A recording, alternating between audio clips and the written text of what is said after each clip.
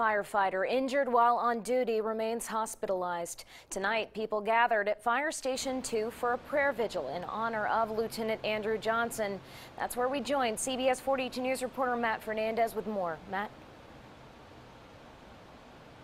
Lee, a lot of support tonight for Lieutenant Johnson from his family, the Brotherhood, and the fire department, and his friends. Lieutenant Johnson's pastor, Steve Abney, leading the prayer service tonight.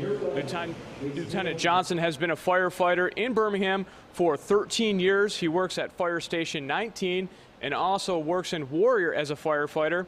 Members of the Warrior Fire Department coming out to show their support for their brother. People tonight were wearing God Loves You bracelets that were made to support Andrew.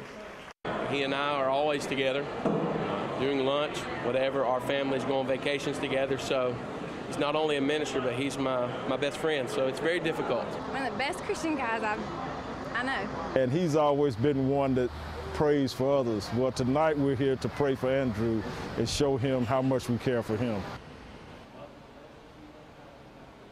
And the Birmingham Fire Chief says that Johnson is still sedated, but he is improving. Reporting live, Matt Fernandez, CBS 42 News.